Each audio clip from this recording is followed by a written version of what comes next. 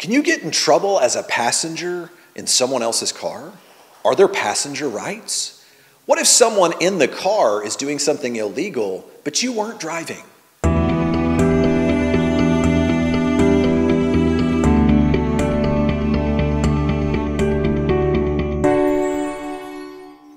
Hi, I'm Jeff Hampton with the Hampton Law Firm. Today I want to talk about that question.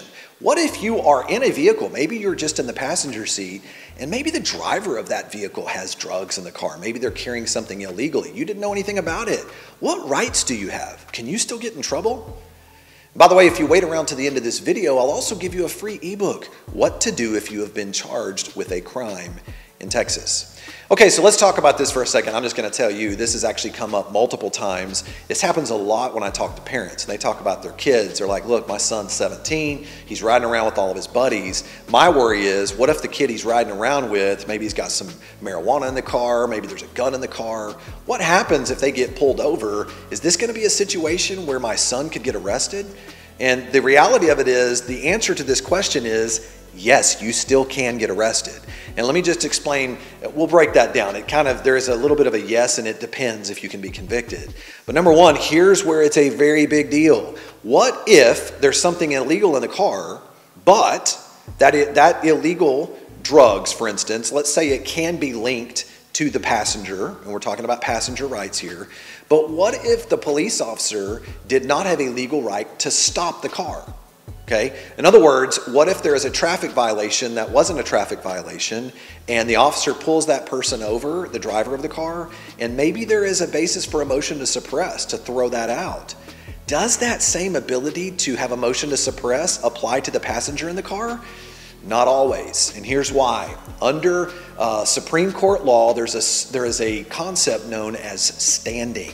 In other words, you must have standing in court to contest an illegal activity by the police.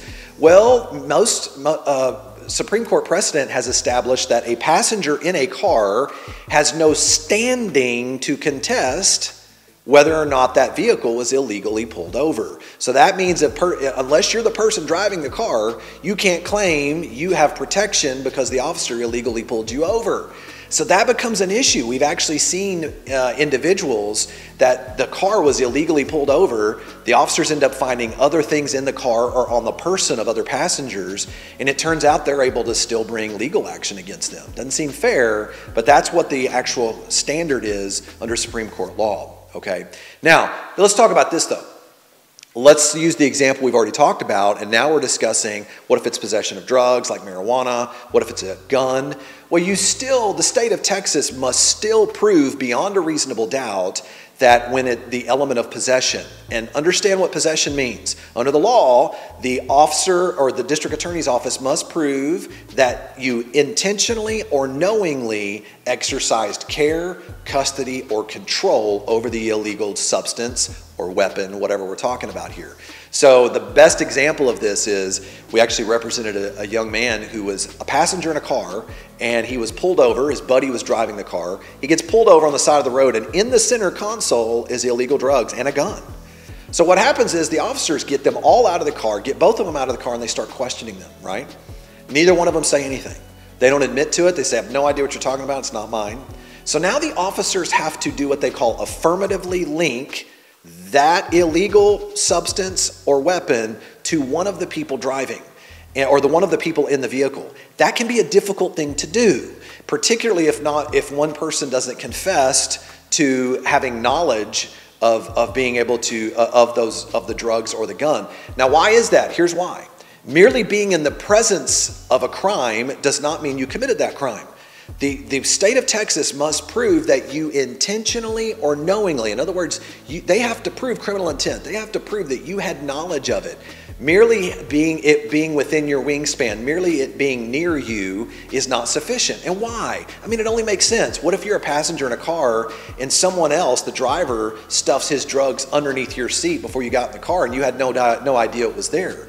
Of course, that's not fair, and it shouldn't be that you end up being convicted for that because you didn't know it was there, regardless of the fact that police did a search. That this is where it becomes very important that you're working with a criminal attorney that understands these concepts.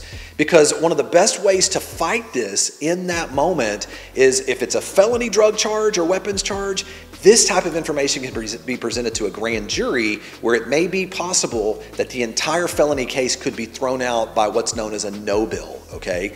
And even if it's a misdemeanor drug or gun charge, that's important too, because these issues must be presented to show that the state of Texas does not have evidence to prove the case beyond a reasonable doubt. Okay, that's a quick summary of the situation. Do you really have rights as a passenger in the car?